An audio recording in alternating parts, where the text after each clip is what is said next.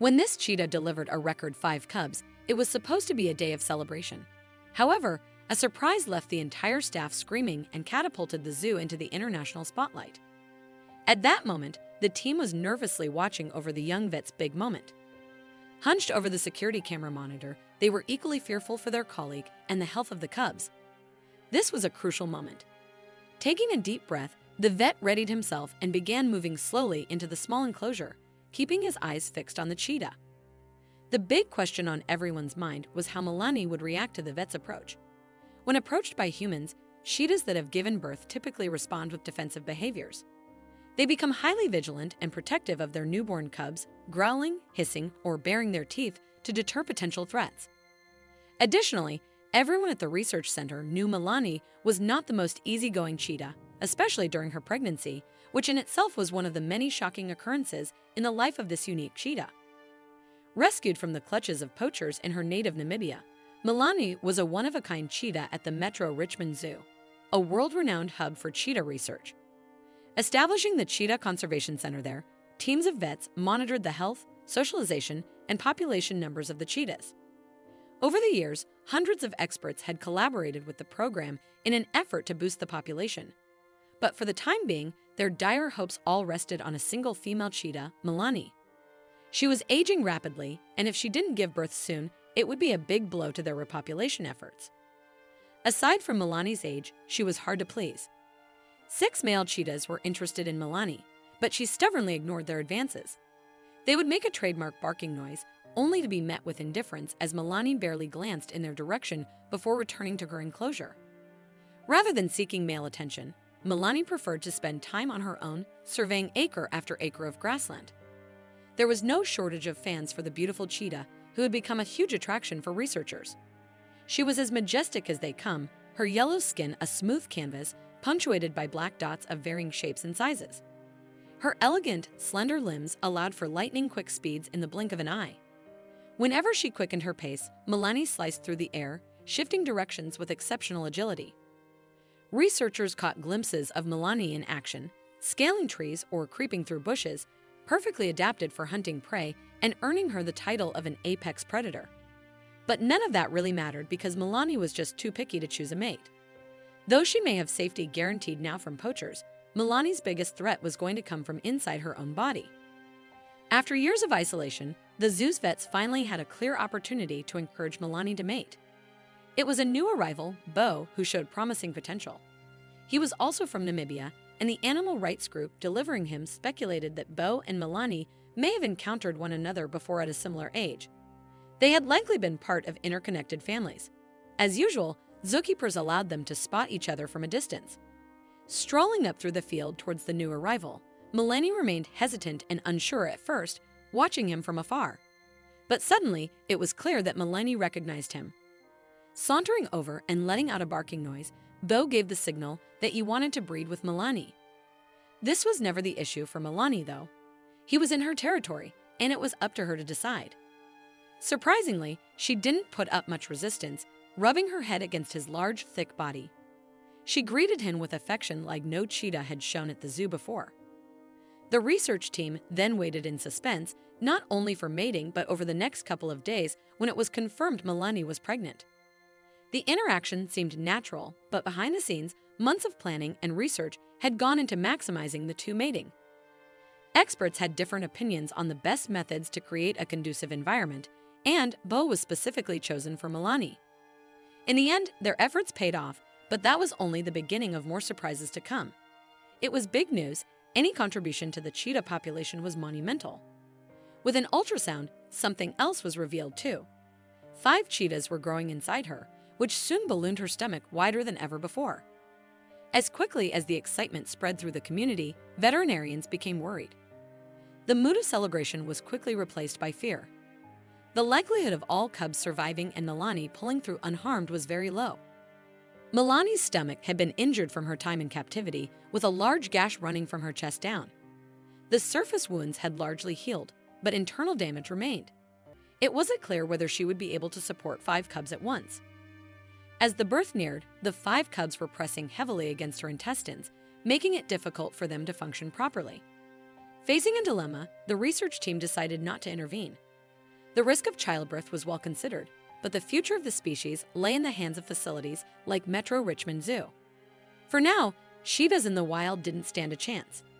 In the last century, the population had dropped by over 90%. It had taken years for Milani's first pregnancy. If they terminated now, then who knows how long it would be before the next one. After many long meetings, the team decided that it was worth the risk. They would remain vigilant, though, if they needed to intervene. With each passing week, the pregnancy became more dangerous. Moved into a smaller enclosure, Milani was now given round-the-clock attention, surrounded by state-of-the-art equipment. Researchers were forced to make their assessments from a distance. All the while, they could see that Milani was visibly growing weaker, at times even refusing to eat. She became more aggressive too, wary of humans and on edge. One day, as a zoo staff member was feeding meat to her, she charged, clawing at the fence and sending the man stumbling backward, clambering back into the truck. The increasing pressure and stress were taking a toll on the fragile condition of Milani's pregnancy. This had never happened before, and it was by far the closest she had ever come to actually attacking anyone. Milani was now considered a high-risk animal that needed to be handled with extreme caution. There was now an added danger to the pregnancy. How would zookeepers be able to help her if she wouldn't let them get close? Even after years of time to bond, Milani still didn't trust them. Zookeepers worried that she might never recover from her traumatic time in Namibia. For her, they resembled the poachers who had taken her family with their tools and jeeps. This would soon become a life-threatening matter for Milani. Nervousness intensified as the birth date approached. A round-the-clock surveillance effort was in full swing, meaning they would be prepared at any moment. Days before the birth, a small enclosure was built for Milani adjoining her usual area. It was a dark box just 18 feet long and 6 feet wide. She was puzzled by the area for now, but it wouldn't take long for her to become well acquainted with it. Around 4 in the morning the following day, while it was still pitch black and silent outside, feeling the contractions beginning to ripple through her body, Milani crept towards the box. The team was watching anxiously through a live cam in case anything went wrong. Milani first struggled to get comfortable, standing up and sitting down repeatedly with impatience. No matter how she tried, she was unable to find a comfortable position. Contractions grew closer, and Milani's body continued to push, heaving on the inside while she remained calm on the surface. With her final push, a tiny cub dropped out from behind her, landing softly on the hay below, wriggling around but barely conscious. The senses of the world filled its eyes and ears while it grappled with the new movement of its body. The surveillance room erupted with celebration, but it was quickly dampened by the realization that they were only a fifth through the ordeal. Half an hour later, a second baby popped out from Milani. The interval between each birth widened, and the mother was growing tired. It was dark when she first went into labor and crawled into the enclosure. By the time the third cub emerged, sunlight was illuminating the bodies of the small creations, slowly coming into greater focus under the watchful eye of the team. Milani reserved the last of her energy to carefully inspect each cub, licking, prodding, and poking at them, making sure they were healthy. They wasted no opportunity to snuggle up to their mother. When the final cub came into the light, there was a final round of cheers from the team. What they didn't know yet was that this final cub would make them scream. Now came the most difficult and most important part. The moment of truth had arrived, and one vet was headed into the enclosure to check on the cubs personally. The vet chosen already had a good rapport with Milani, but he was a young man who was not that experienced, and waves of fear came over him as he sheepishly entered the enclosure. How would Milani react to his approach? Would she go into full defense mode and attack the young man? Milani locked eyes with the vet, uncertainty hanging in the air. It was the young vet's first encounter this close to a cheetah, let alone a cheetah that had just given birth. The experience was a stark contrast to feeding from a distance. Nervously watching over this young vet's big moment, the rest of the team hunched over the security camera monitor, fearful for their colleague. With a deep breath, the vet readied himself and began moving slowly into the small enclosure, keeping his eyes fixed on the cheetah. Remembering that weeks earlier Milani had been so protective of her food that she charged one of the zookeepers, there was no telling how she would react to an intruder coming dangerously close to her newly born cubs. Milani kept a watchful eye on the strange intruder, but then shocked everyone by rolling over, revealing her 5 cubs snuggled in a ball underneath her. Seeming to understand why the vet was there, she opened the cubs up for inspection, relaxing her body and taking a moment of rest. Breathing a sigh of relief, the vet got to work. First, he checked on Milani, especially her stomach injury, but she seemed to be unharmed, only exhausted. Picking up each cub with gloved hands individually, the vet used his bag of tools to run some vital tests: a small scale, tubes for samples, and a small flashlight to check the responsiveness of their eyes. Collecting all the data he could, the vet hurriedly packed his bag and took samples back to the lab. But he could already tell that things were not good. The fifth cub didn't seem to have a healthy weight, and its head was larger than usual, making its body appear tiny in comparison. Results came back confirming that the youngest was suffering from a birth defect. Time was critical now, and the team needed to move fast, but before they had time to act, the cub's condition deteriorated. It was having difficulty breathing. The young vet rushed into the enclosure. There was no time to seek approval from Milani. Luckily, she was resting in a deep sleep after her ordeal. He grabbed the cub and took it to a medical tent next door, crying out to the other staff that they were losing him. Resuscitations, injections, and a defibrillator. Every possible measure was taken, but sadly, every attempt failed. The tiny cub was barely hanging on to life. There was no way for its condition to improve. The surveillance room grew silent, and with heavy hearts, the decision was made to euthanize the young cub to avoid any further suffering. Milani knew something was wrong but was too weak to react. She seemed to accept her loss. The good news was that the 4 other cubs were incredibly healthy. Vets stepped in from time to time and offered bottled milk, ensuring that all the cubs received enough nutrients. What once would have been a daunting task soon became a fairly straightforward procedure. Milani was hesitant at first, fearful of losing yet another cub, but feelings were always led by the same young vet, who worked slowly and calmly to reassure her every step of the way. After more than 7 years, Milani was at last warming to her zookeepers, becoming less aggressive and, at times, even offering a soft bump of the head. The zookeepers were thankful that Milani was responding so well and were still in awe of the miracles she had performed. But what the introverted cheetah was about to pull next would simply blow their minds. And not just theirs, but Milani would be making international news too. 2 years later, during a particularly hot summer, lightning struck for a second time. Milani again became pregnant, to the delight of zookeepers. This time was very different, though she wasn't alone. Milani was one of 3 cheetahs pregnant at the zoo, all conceiving at nearly the same time. This was going to be chaotic for the zoo staff, who were already short-handed when they dealt with Milani's pregnancy. And there was another problem: Vela. Vela, along with another female, Wei, were both first-time mothers. While Wei had been relatively disciplined, Vela proved to be a handful, becoming fierce and standoffish as her pregnancy progressed. She would snarl and growl at the zookeepers as they passed by, once even scratching another female unprovoked.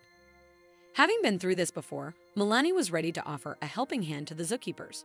She was ready to restore order. As the bigger and older female, she commanded respect and used her power to control the others. The next time Bella snarled at a zookeeper, Milani let out an explosive yelp, sending shockwaves through the air. Everyone froze, including the zookeeper and Vela. Milani had never been so aggressive to another cheetah before. Her mouth stretched wide, showing her teeth in a display of dominance, sending Vela scurrying away. This was a first warning, and because of its ferocity, Vela didn't need a second. Over time, she learned that the zookeepers were there to assist her, and she reluctantly fell into line, afraid to anger Milani again. But even Vela's discipline wasn't going to be enough to help the zookeepers. The problems were much bigger than that. Even though the cheetah team had expanded with almost double the number of staff, it still wasn't enough. They were managing 3 pregnancies at once, setting up 3 separate enclosures, and preparing for possibly more than 10 cubs. All hands were on deck. The once junior vet who had helped with Milani was now the leader of one of 2 teams, directing surveillance, health checkups, and assisting with the births. For 2 weeks, he barely had any time off and could often be seen sleeping at the zoo. But he was committed. With resources stretched thin, there was no room for error. Personally, the young vet was keeping an eye on Vela, the fierce first-time mother. It wasn't her personality he was worried about, though. Ultrasound scans had revealed that she was pregnant with 7 cubs, making it dangerous for both her and the cubs. He didn't want to lose another cub, but knew that the odds were stacked against them. Once again, the young vet watched on with anxiety as Vela went through the same steps as Milani. He was the one who entered the enclosure, administering the tests that would tell them the situation. Tragically, history repeated itself. Not one but two cubs didn't make it, both suffering from similar breathing problems. Feeling guilt and despair, the team was consoled by the fact that they did their best. In fact, across the 3 pregnancies, they had overwhelming success.